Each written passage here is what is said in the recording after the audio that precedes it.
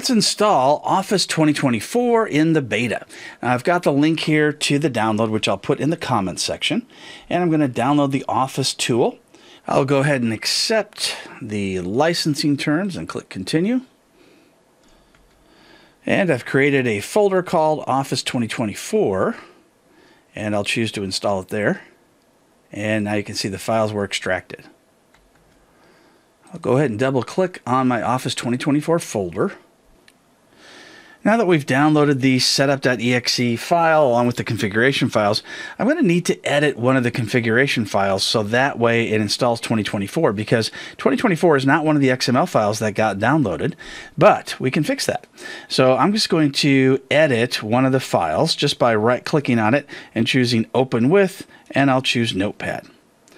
Now I'm going to go ahead and select all, and I'm going to delete it all. And I'm going to replace it with what Microsoft recommends.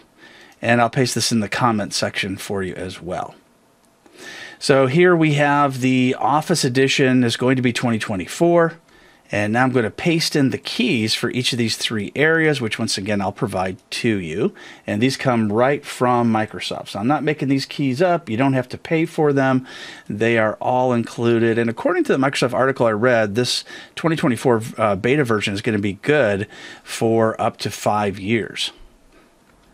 But Microsoft does change their mind on a lot of things. All right, so this is the one I'm going to use. And I'm going to choose File, Save, and then I'll go ahead and close. And here's the command that we need to use, setup.exe/configure, followed by the name of the XML file that I just edited. Now here you can see that you may need to uninstall previous versions of Microsoft Office, which I'll go ahead and do, and then I'll run this again. And you can simply uninstall these just by going into Control Panel, Programs and Features, highlight Office and whatever other program it told you to uninstall, and then choose to uninstall, and then we'll go back to the original spot.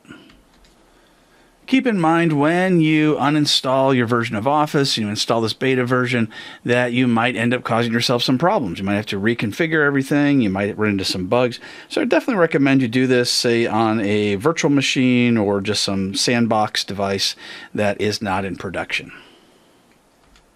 After the offending programs have been removed, I can go ahead and run it once again. And now it should install 2024. Of course, it might take some time to get it all downloaded. And now we can see the file is getting downloaded, and it depends on the speed of your computer, the speed of your internet connection. In my experience, I have a pretty good connection and a pretty fast computer, and it takes roughly 20 minutes. And it now says my Microsoft 365 Office apps are installed, so I can go ahead and use them. When I open up Control Panel, Programs and Features, I can now see Microsoft Office, Long-Term Servicing, Release 2024. So let's go ahead and open it up for the first time. I'll go down to the Start menu and open up Word. And I'll choose to create a new blank document.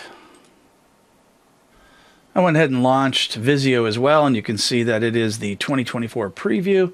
If I click on Home, then we can see how we can go ahead and create a basic diagram in the 2024 version.